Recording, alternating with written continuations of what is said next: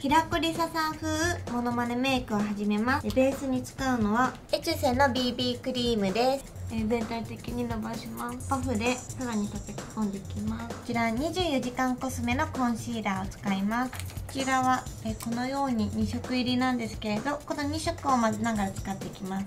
気になる部分に叩き込むように塗っていきます。そして目元にはちょっと明るめのコンシーラーを伸ばして後々アイシャドウが綺麗に乗るようにベース作っていきます。こちらのパフでしっかり叩き込んでいきます。24時間コスメの固形のファンデーションをお粉代わりに使っていきます。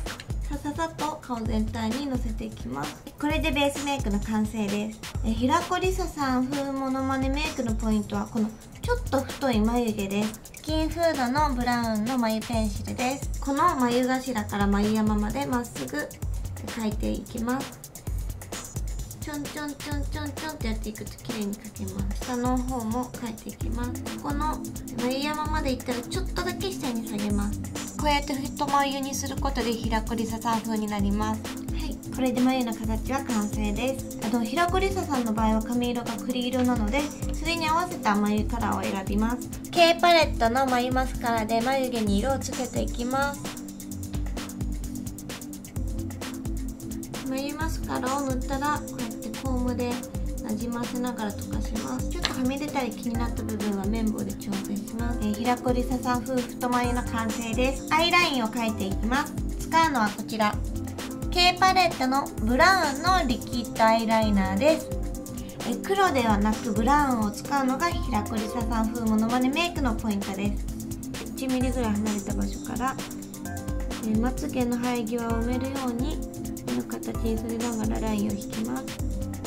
ちょっと上に跳ねさせます。はい、このように今跳ねさせました。目頭の粘膜の部分ですね。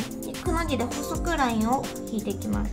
細い筆でこのようにくの字で軽くなぞるように引いたら、目頭のアイラインは完成です。そして下まつげの生え際にも細くアイライナーを引いていきます。目頭から途中まではちゃんと生え際で引いてるんですけれど、途中から生え際より 0.5 ミリぐらいオーバーに引いてるんですよ。そうすることでデカめ効果が、得ることができます。アイシャドウを塗っていきます。ルサンローランのアイシャドウでこの一番濃いブラウンを最初に使っていきます。このくの字に入れた粘膜以外のアイライナーを引いた部分に重ねて塗っていきます。アイラインの上をなぞるように今引きました。アイラインを引いた部分にも重ねていきます。こちらですね、真ん中のキラキラのアイシャドウを使います。まぶた全体にのせていきます。そして涙袋の部分にもこのキラキラのアイシャドウをのせます。はい、これでアイシャドウの完成です。つけまつげをのせていきます。エディコラッシュのつけまつげです。これも目の形に合わせてちょっとはみ出る部分は切っていきます。ちょうどアイラインと同じような長さになるように切るとすごくいいと思います。はい、そしてこのつけまつげを目頭からちょっと気持ち1ミリぐらい離れた場所からのせていきます。下にもつけまつげをのせていきます。A アイラッシュゴージャスデイズ下まつげ02番です。はい、下まつげをつけました。イヴ・サンローラーの濃い茶色をまたチップに取って根元の部分ですね、ちょっと重ねていきます。はい、これでアイメイクの完成です。チークはこちらキャンディードールのオレンジ色のチークを使っていきます。ほっぺたの中央部分にポケットを描くようにのせていきます。小鼻の床あたりからのせるとすごく平子理沙さんっぽくなります。 RMK のこちらのパウダーアイズですね。これアイシャドウなんですけれど、色はちょっとラメの入ったホワイトになっています。これをハイライト代わりにのせていきます。まずは鼻にさっとのせます。そして頬のこのチークを塗った上ですねをのせていきます。で最後にこのスポンジでちょっとなじませます。リンメルの口紅を使います。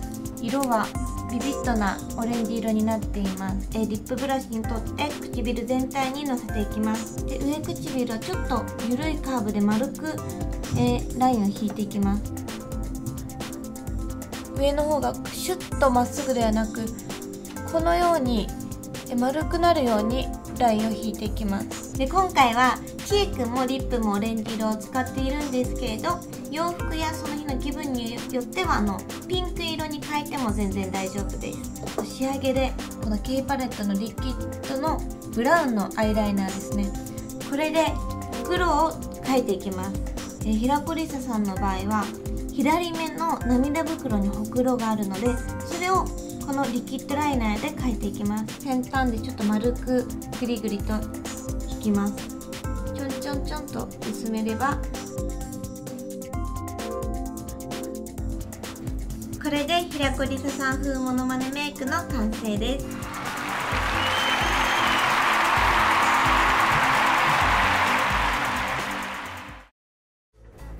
ボリュームよりもロングタイプのマスカラをちょっ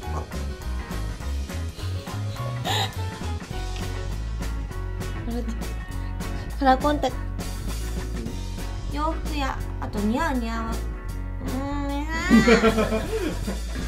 モニター越しものまね